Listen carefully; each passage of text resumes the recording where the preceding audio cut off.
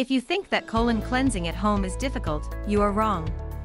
This recipe will surprise you.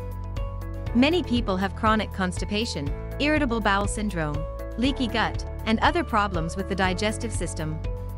Because the colon has the big job of getting rid of waste, it's important to keep it running smoothly.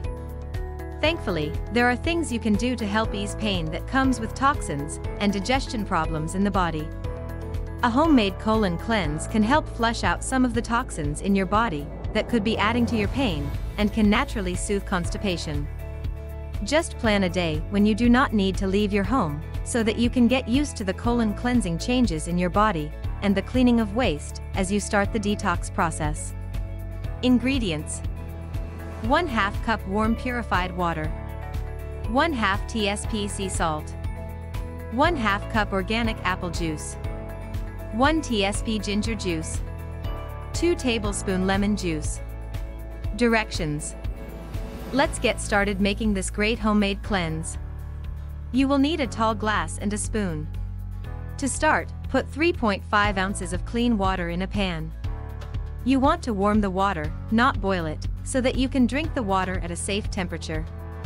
Once it is warm, pour it into your glass. Then, add sea salt and mix it. The sea salt will help let out toxins, pushing waste through the body and boosting digestion. Now, add the apple juice, ginger juice, and fresh lemon juice, and mix it. Where do you think the saying "an apple a day keeps the doctor away" comes from?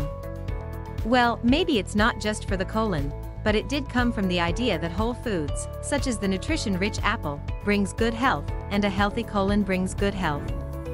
In fact, a study shows that those who ate an apple a day had less visits to the doctor, and less prescription medications.